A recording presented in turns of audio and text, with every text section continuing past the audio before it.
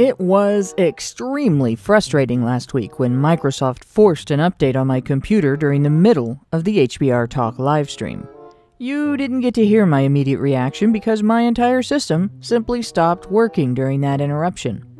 Nothing was broadcast as I referred to the company's creator as the paratrophic, residue-consuming, incestuous offspring of a canine female and a party of unknown identity, of course in much more direct terms.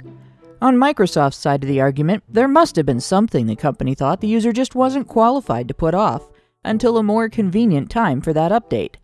So they had to override my preference settings and take responsibility for the welfare of my system. I'm sure they were only acting in my best interests, and I only thought I was interested in having an uninterrupted stream, of course. And then it struck me how very much like the behavior in the video we had been watching, that invasion of my computer really was. This bovine excrement is exactly what we're looking at in feminist rhetoric. A forced update.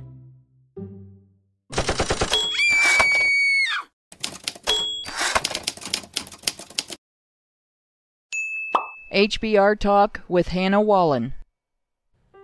Oh, it's not the kind that will protect you from any viruses or make you more capable of doing your job. It won't provide you with any additional security, either. No, the update contained in feminist rhetoric is intended to give you a slick, or maybe sick, new interface that will make you much easier to use. It's the feminist version of China's effort to update its young men in order to make them more suitable to be exploited as their dear leader intends. The communists have decided soy boys don't make good, unquestioningly obedient soldiers. They must be more stoic, more rugged, and less open to feelings of self-interest or personal guilt. If one wants to exploit men as military cannon fodder, one must coercively hyper-masculinize them. China isn't the only nation to be guilty of such exploitation, just the one that has made the news for having articulated its utilitarian standards and their military goals. In stark contrast, while the generals of the gender war also steer young men away from self-interest, they want them to be consumed by feelings of guilt, women worship, and oddly, self-absorption. If you don't feel indebted to women, and you don't shape your entire self-image around women's opinions of you, you're useless to your feminist overlords because they can't use claims about women's interests to mobilize or otherwise manipulate you. If one wants to exploit men as social justice cannon fodder, one must coercively feminize or gynocentrize them.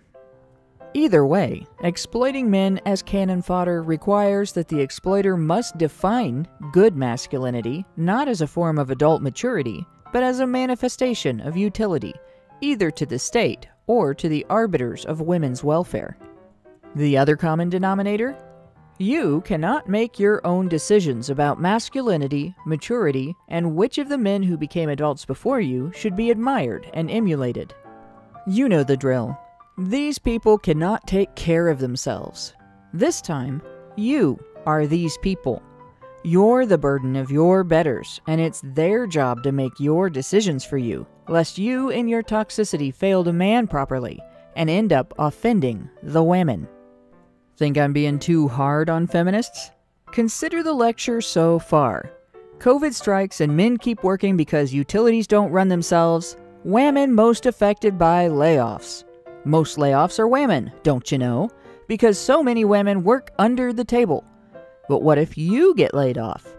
Women most affected, working while laid-off men lays at home with the kids. Most essential workers are women, don't you know, because only retail and caregiving jobs count. If you ignore the kinds of home maintenance that are more likely to be done by men, men appear to do far less housework than women. Such toxic, chauvinistic masculinity. To think that carrying out 200 pounds of trash could equal putting a load of dishes into the dishwasher and then having buttons to push. What in the world is wrong with you? Why, everything about men is defective, harmful to women, and detrimental to society, but when they're suffering during the COVID crisis, they should feel important and valued enough to seek help. Via feminist-approved channels, of course. You're a misogynist if you don't, because reasons. Also, if you commit suicide, women most affected by your death. And certainly if the popular mode of addressing stress, trauma, depression, and anxiety does not suit the needs of men suffering these conditions, that doesn't indicate that professionals who treat them need to update their methods to accommodate men. No, we must update affected men to accommodate feminist-preferred treatment methods, of course. These ideologues only find men's issues worth talking about if they can exploit the topic for political power and use it to manipulate men. Rather than discussing how to free men from conditions that are a detriment to their welfare, they view men's vulnerabilities as excuses to browbeat men into submitting to feminist control. In light of that, as we continue to brave the onslaught of feminist rhetoric for another 12 minutes or so of that pseudo-academic lecture, I have only one question for the listener. Have you had enough? This week, Deborah Pawnee again joins HBR Talk as we continue to examine the report Masculinities and COVID-19 published by Promundo Global and Durham University. The discussion streams on multiple platforms. You can tune in Thursday at 7:30 p.m. Eastern or find other viewing and listening options for that time or later on HoneyBadgerBrigade.com.